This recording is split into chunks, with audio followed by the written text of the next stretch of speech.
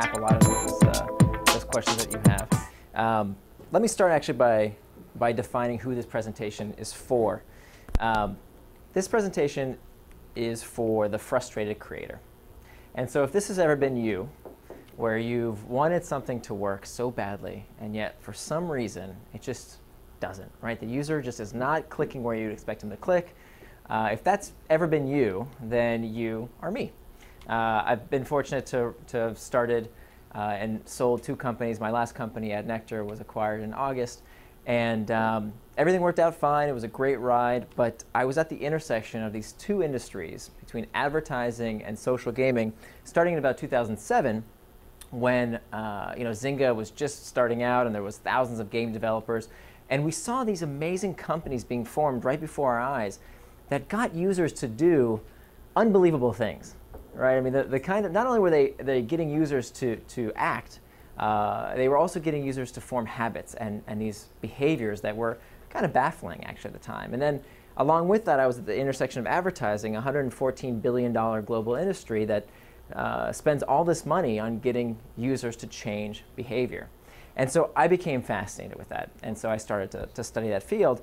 And while I was in the process of building my own company and using tons of different methodologies between customer development and business model canvases and lean UX design, I found that there was something missing. While these tools helped a ton, there was something that I needed that was higher order, that was more basic, around basic consumer psychology. And so that's what I wanted to dive into.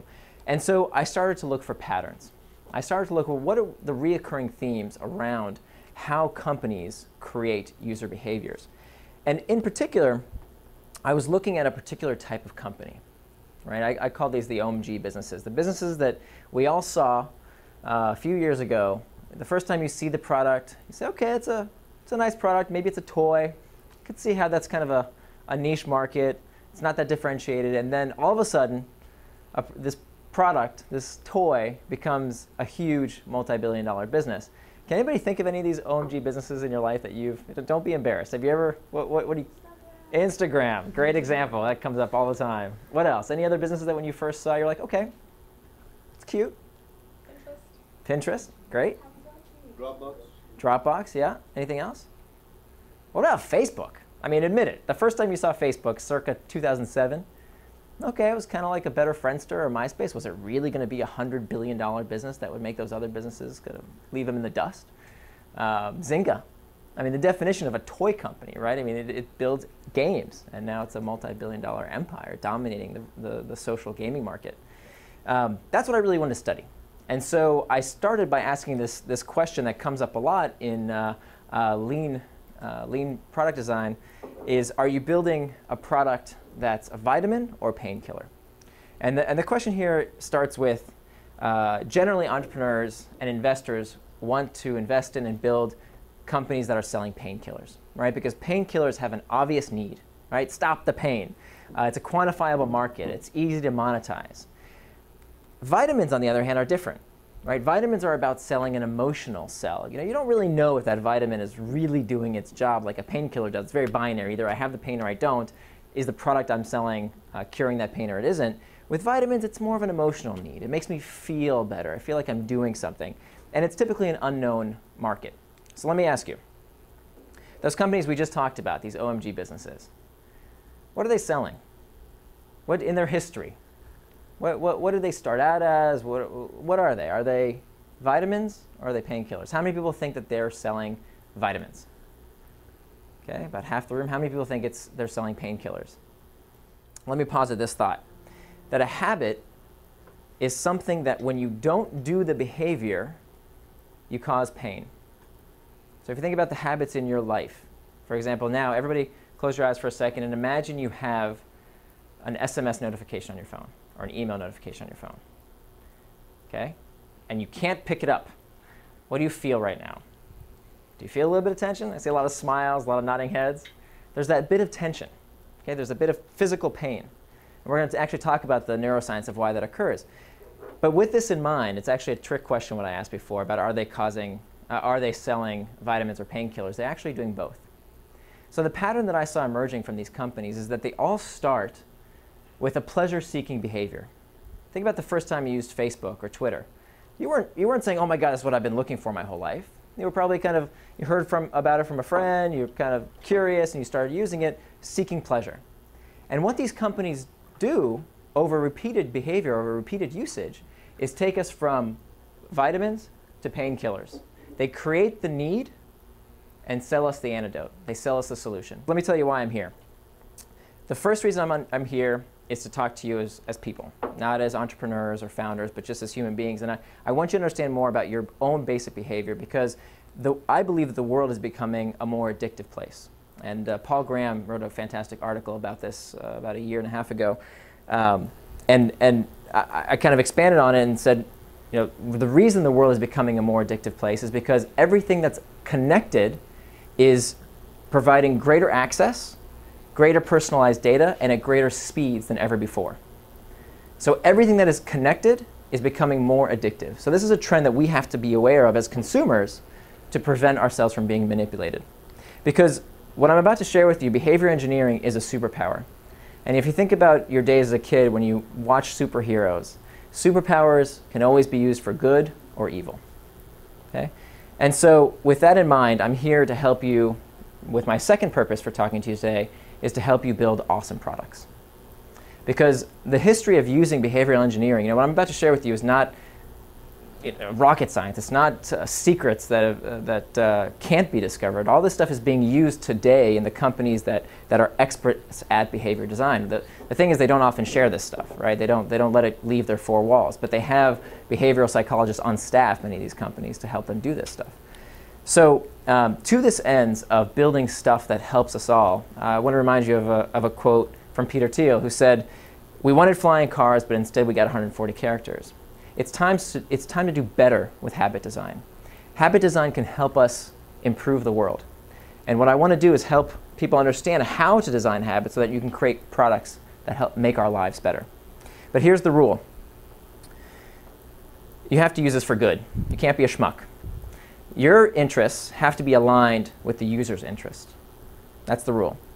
But even if you do that, right, even if your purposes are good, the fact is it's harder today to reach users than it was before. There are more distractions, it's harder to find new users, and viral channels are dying. Because in a platform-controlled world between Facebook, Google, and Apple, there's gatekeepers to these walled gardens. And so the viral channels of reaching millions of users quickly have been tempered as these companies restrict the spamminess of reaching their users.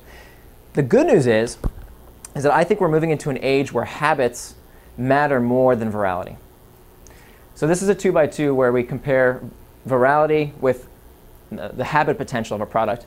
And we've all seen what happens when a company has a high viral score, right? These are the leaky bucket businesses of 2007 that got big really fast through apps on Facebook and then kind of cratered, right? So growth clearly is not enough. If you can't retain users, if you can't engage users, growth is not enough. Of course, if you have a low habit score and a low viral score, well, that's just garbage.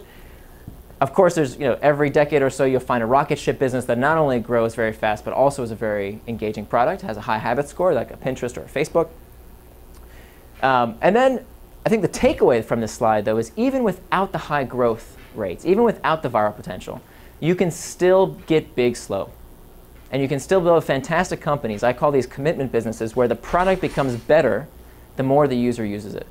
So these are the Evernotes, the Pandoras, the Amazons. These are huge companies that got big, not through virality, but through engagement and retention and habits. And let me show you what that looks like. So has anybody ever seen this graph, by the way, from Evernote? This is the Evernote smile graph. And what I love about this is the percent of users returning monthly over time. And what they saw, what typically happens on a customer retention chart is that you see a lot of engagement when a customer signs up, and then it craters. They don't come back. And that's what a lot of those leaky bucket businesses had.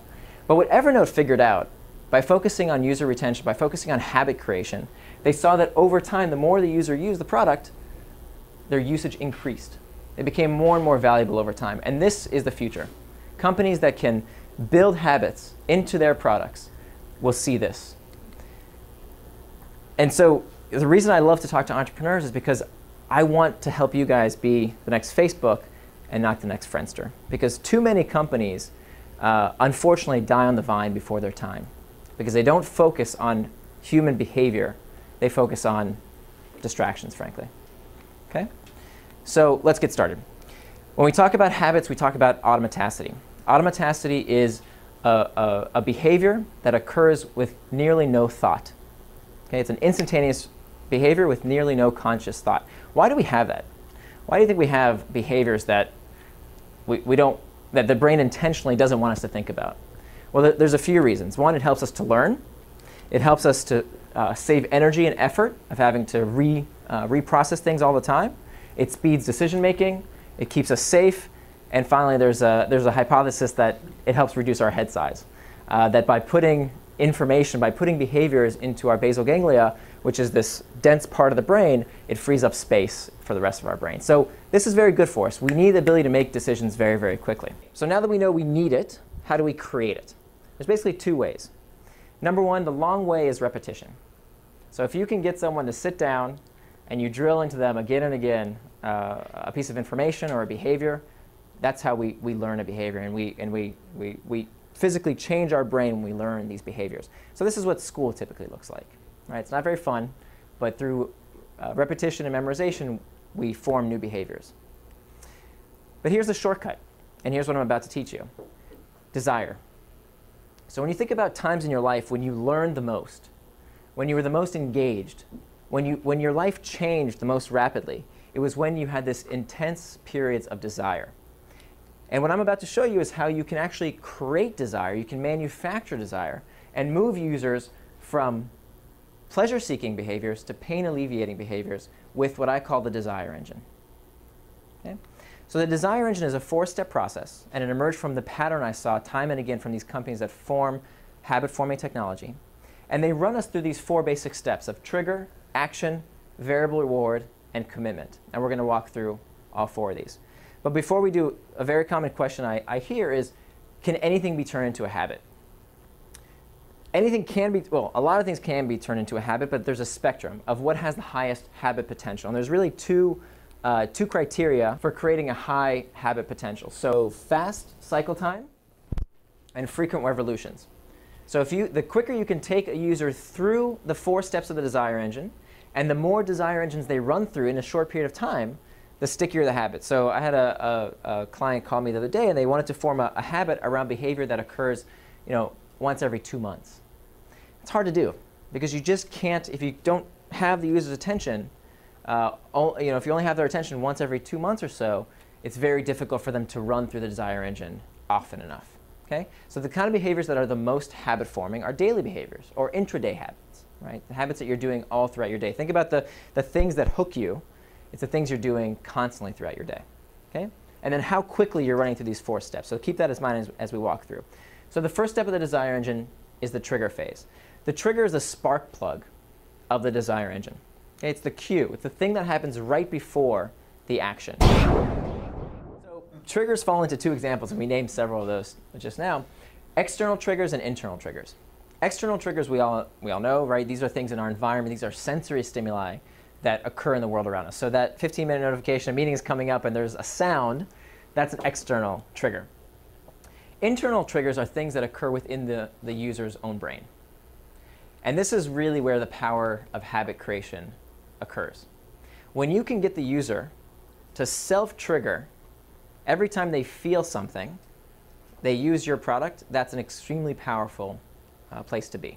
That's where the power of habit design occurs. So the reason the desire engine starts with external triggers and ends with internal triggers is that internal triggers are where you want to own, right? That's the space you want to own. And increasingly, it turns out that negative emotions are the most powerful internal triggers. And this makes sense, right? Because we have a desire to alleviate pain. Again, right? Back to this pain relief idea that I mentioned before. Users want to alleviate pain badly, actually more than they seek pleasure. So anytime we feel bored, dissatisfied, lost, lonesome, we instantly use these products. And you can probably attach a service in your mind to this negative emotion, right? When you feel bored, there's this instant reaction to pull up Facebook or Twitter or whatever it is that your 15 minutes of silence that's painful for you prompts you to do. So that these are internal triggers. Okay? Next is the action phase of the desire engine. Action is all about when doing is easier than thinking. Okay? This is how you optimize this part of the desire engine. Has anybody seen the BJ Fogg behavior model before? No? Okay, so most of you haven't. So this is an extremely easy way to think about all behavior. And BJ Fogg is a researcher over at Stanford, and he posits that for any behavior to occur, you need three things at the same time. You need motivation, ability, and a trigger at the same time. Okay? So let's look at each one of these. Motivation is the reason we do something. Okay? Ability is how difficult something is to do. If something is very hard to do, it's on the left. If something is very easy to do, it's on the right. And then a trigger. A trigger is a cue that we talked about before. Okay? And what this posits is if you have sufficient motivation, something is easy enough, and there is a trigger present, you will get a behavior every single time. That's B equals MAT. So let's make this really concrete. A phone rings, and you don't pick it up for whatever reason. You don't pick it up. Why would you not have picked it up? When was the last time a phone rang and you didn't pick it up? Why didn't you pick it up? It wasn't next to you. So it was very difficult to reach, let's say, right? You were in the shower, and it was in the other room. So it was too hard to get to. Your ability was too low. It was too difficult. What's another reason? You were busy with something else, and you didn't want to, right? You were, so maybe that's an ability. Maybe it's also that you thought it was more motivating to do something else, so your motivation was very low. Or maybe you knew it was a telemarketer, and you really didn't want to talk to the person. Okay? What else? Didn't ring. Didn't ring. Maybe it was on vibrate, and you didn't hear it. And so the trigger wasn't present. Okay? So this is directly applicable to any time we create single behaviors. Okay? And just to classify these three different things, so ability is about making something easier, right? Making something easier to do by reducing the cost, the amount of time is required, the physical effort, the brain cycle, social deviance, or non-routine. So anytime you can make any of these things harder or easier, you can increase or decrease behavior. Okay? Motivation, there's also 6 factors of motivation. It's around seeking or avoiding different motivators, such as seeking pleasure, avoiding pain, seeking hope, avoiding fear, seeking social acceptance, and avoiding social rejection. And so when you look at the world through this lens, you'll start seeing that a lot of the behaviors that you do day in and day out all have these 3 things present. Okay? Let's do another quick example from a UI perspective. This is an email that I get when someone likes my blog. How is Facebook using B equals MAT? The behavior they want me to do here, the designer's intended behavior is to get me to click and go over to Facebook, right? So they've used language that increases my motivation, right? Andrew Sipke's likes your blog. We've got social acceptance. Ability. You see all this white space? Very low cognitive load, right? They've made it a very clean, simple experience. One of the main reasons I think Facebook ultimately beat MySpace is that it's just a simpler, easier to understand experience. They've reduced cognitive load. Okay? And then finally, triggers. Triggers here all over the place. All these things are triggers. And of course, there's the hero button that tells us exactly what they want me to do, which is to update, to create more information, to share. But plenty of triggers all taking me to the same place. Okay?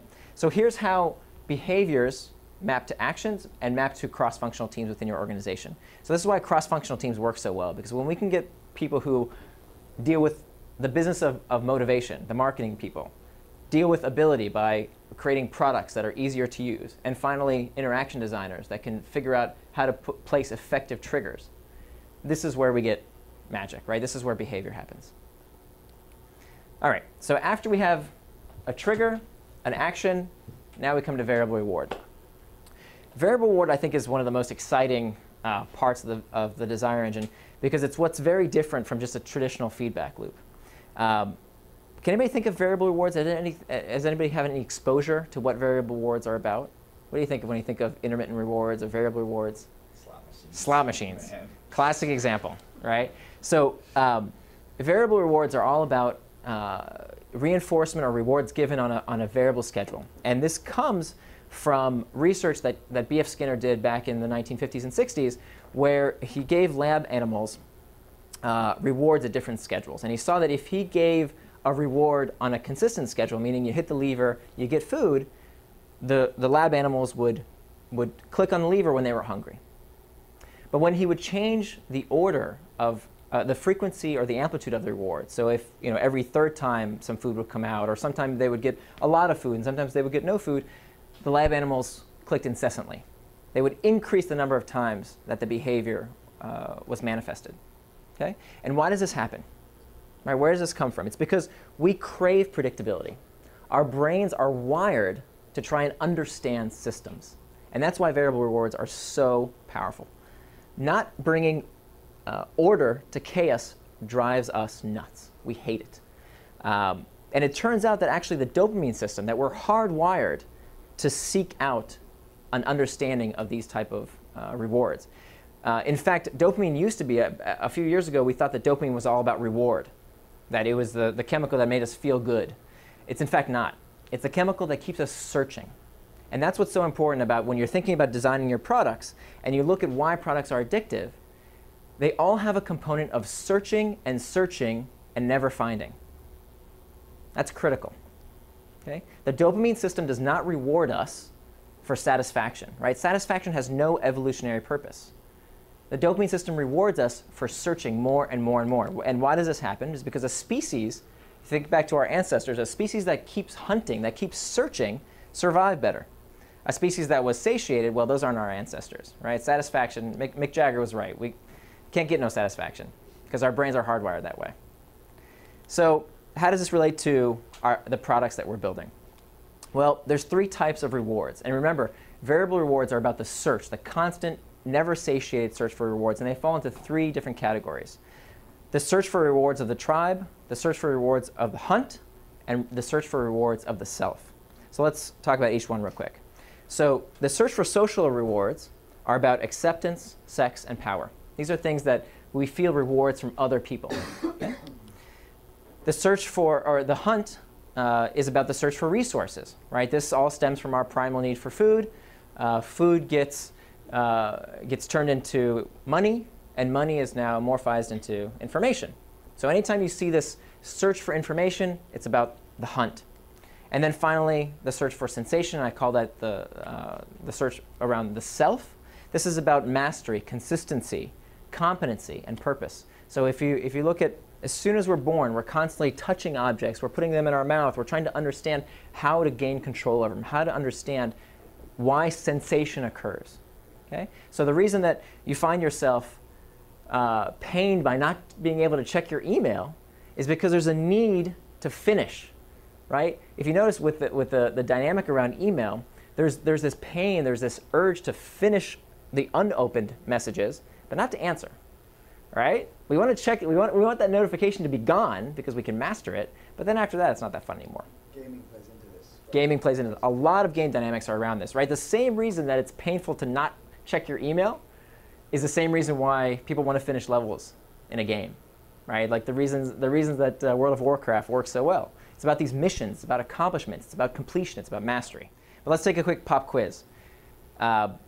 Gambling. What variable rewards are at play here?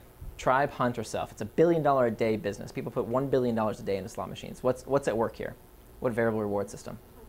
The hunt, right? Because of resources, right? What else? All 3, exactly. Where do we see self? Where do we see sensation? Where do we see mastery and control? What about all these lights? Like, why are casinos so sensory, right? Like, we have music, and we have girls that are scantily clad, and we have lights, and we have all this sensory feedback, right? And then the tribe as well. Many people, play poker together. It's a social activity. What about spectator sports? Huge, huge industry. What's the variable reward around spectator sports? Any idea? Tribe, huge, right? Why do people put on their team colors and their diehards for life with a particular team? So there's tribe. What else? Self. How come? It's the purpose of you winning with your team. Yeah, exactly. That there's a sense that if you watch the game and you wear your colors, you can affect the outcome, right? There's that cognitive experience. And then with hunt as well, I would submit that there's something around hunt as well about that you're winning something, you've accomplished something. It's the hunt for success of the game. Okay. Email we're going to get to in a minute, but the short answer is all three, right? So you've got our social rewards here from the tribe. You've got the hunt, because this is where we now receive information. This is where we receive physical, if we get a business deal, we hear about it through email. If something good happens, if something bad happens, it all comes through email. And there's this self component of wanting to complete, wanting to finish, wanting to master our email box. Okay, what about the news feed, or in this case, Twitter in particular? Where do we see it? Where do we see a variable reward system? What's at play? Right? We get a lot of social rewards by getting feedback of, oh, I've retweeted, I've favorited your post. Hunt is about information and self, right? There's this mastery of wanting to complete, to know that we've checked everything that we have to check. In fact, there's a reason that in every social product we see a news feed, because this is a masterful variable reward system, right? It's about scrolling and scrolling and searching and searching and never done searching. So it's, this is not interesting, this is not interesting, oh, dopamine hit, right? Interesting. Searching and searching and constantly searching. In fact, Pinterest is all about this, right? A ton of visually displayed information, a lot of it crap, but once in a while there's a variable reward of something very interesting. And it's an endless scroll, right? They did this endless scroll. They were one of the first to do that, of searching and searching. And so there was this comic on a board, on a Pinterest board called Pinterest Addicts, where there's a little guy, he's scrolling, scrolling, scrolling, scrolling, scrolling, scrolling. He pauses, and then he says, haha, scrolling, scrolling, scrolling. And that's exactly it. That is the brilliance of the Pinterest variable reward system. It's scrolling and scrolling and searching and never finding. And that's part of why it becomes addictive. Okay? So when you think about variable rewards, there's three things you can do to increase the power of variable rewards. You can change the type of reward between those three I mentioned, tribe, hunt, and self. You can play with the frequency, so how often the reward is experienced, and the amplitude. So there's such a thing as negative rewards as well, right? You can have punitive rewards, as well as how big of a positive reward you can apply as well. Okay? And then finally, commitment. So commitment is the last phase of the desire engine. And from a business perspective, it's the most important. The commitment phase is where the work happens. It's where the user, after they have received a reward, is asked to do something. And this is a very often confused phase. Many times, inappropriately, sites and products will ask you to do work before you've given a reward. And I think that's a mistake. It's the most common mistake I see. First, we want to give you some kind of reward. Then we want to ask you to do work. So this is where the user pays with money, social capital, time, or data. Okay? And the important thing to remember about the commitment phase is that the commitment phase is what makes the next cycle, the next action through the loop, more likely. Okay? So to demonstrate how this works, I'll share with you a quick study that was done a long time ago, actually, here in Palo Alto. A group of researchers from Stanford went to residents of Palo Alto's homeowners and said, look, we want you to put a big sign. It didn't look exactly like this, but it was a big sign that covered a huge part of their front lawn that says, drive carefully. And they went to two different groups. The first group, 83% said, no way, get off my property. The other group, 76% accepted. So what was the difference? What do they do? Turns out with group 2, 2 weeks prior, the same researchers came by and said, this was before they knew about the big sign. They came by 2 weeks prior and said, would you, Mr. and Mrs. Homeowner, would you mind putting a 3-inch sign that says drive carefully in your front lawn? 3-inch sign. Nearly 100% of the homeowners said fine, no problem. Almost everybody did it. And once they did that tiny commitment, when they came back 2 weeks later and said, okay, well now, we know that you're a supporter of drive carefully, of this message, because you obviously have this sign on your lawn, 76% accepted putting this big honking sign on their lawn. That's the power of commitment. And when we can get the user to take tiny steps, tiny commitments, what we're doing is beginning to change self-image. The commitment phase is about changing who we believe we are, because what we're doing is creating cognitive dissonance to not make that choice again. We start identifying ourselves as a user of the product, as we talked about before. So let's run through the desire engine with email. Okay? So the external trigger is where the desire engine starts. The external trigger is about some kind of stimulus. In this case, it's an icon on your phone. And by the way, if you don't use email much, then think about SMS. The action is to open the unread message. The variable reward, as we discussed before, is all three. And products that use all three variable rewards types tend to have a much more habit-forming potential. And then the commitment phase, what is it? It's to write back. Every time you use the system, you commit to it, because replying to an email is not about immediate rewards. It's about the anticipation of future rewards. And now the cycle begins again. And so now it's more than just the external. Now it's not about the icon on the phone anymore. Now you're checking email when you want to procrastinate, when you're feeling anxious, when you're thinking about others. Now you have internal triggers that you're taking out your phone to check email just because. And now it's a painkiller. Okay? We can do the same desire engine very quickly for spectator sports, right? The triggers are everywhere. They're just too numerous to name about why sports are all around us. By the way, there's no judgment about what's good and what's bad, right? I believe habits can be used for good reasons and bad reasons. As we mentioned before, it's a superpower. So there's nothing necessarily wrong with any of these, but we have to be aware about their habit-forming potential. So the trigger is external stimulus. The actions are just to watch. The variable rewards, we've got outcome, that's rewards of the self. We've got belonging, we've got the tribe. We've got capturing the win, that's about the hunt. And then the commitment phase, it's about identifying yourself as a fan. Every time you buy something with a team identity, every time you attend an event, every time you have a memory about this is what I connect with, you're committing to that experience. And so next time when you're at work and you're bored, anxious, you have some kind of pain, you're on ESPN. And this is how we form habits around spectator sports. Let's look at shopping. Again, triggers everywhere. Shopping is all around us, right? The action that's designed for us is to make it easy for us to browse, right? This isn't about buying yet. It's just about browsing. The variable rewards are about hunting for the object, right? There's a very analogous experience to finding something that you're shopping for as there is to being on the plains of a savannah looking for food. Shopping with friends, that's a social behavior. And then capturing the deal, like actually owning it. I think a big part of Pinterest is about hoarding and collecting and capturing. That's a mastery behavior.